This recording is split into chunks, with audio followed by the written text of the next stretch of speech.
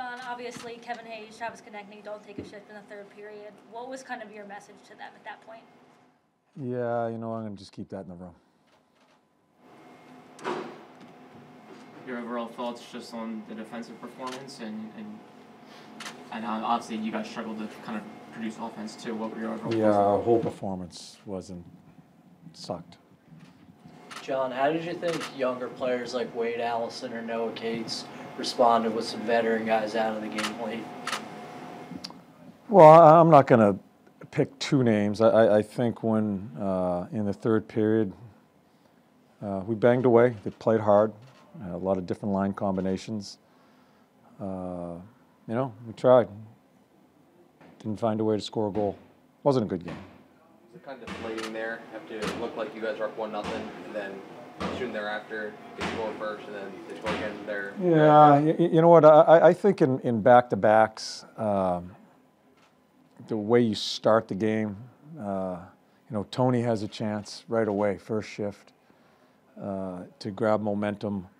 I think gives you a major advantage. So losing that goal, I don't think it takes the wind out of ourselves, but it takes away our advantage. We're still 0-0 for a time after, and we just didn't play well. On the field, we've made a lot about killing plays quickly in your own zone. On the first goal, the forwards were out there for about a minute. The defensemen were out there for a minute and a half. Why weren't they able to kind of sort things out? Yeah, turnovers. We have to learn how to play back-to-back games.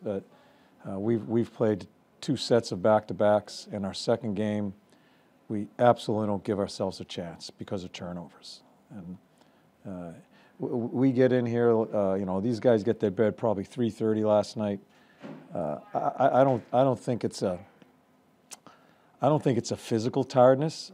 I think sometimes you may be a little groggy mentally, but if you're a pro, you got to figure out how to simplify your game, and we have to learn how to play back-to-backs. I think we have 16 of them this year.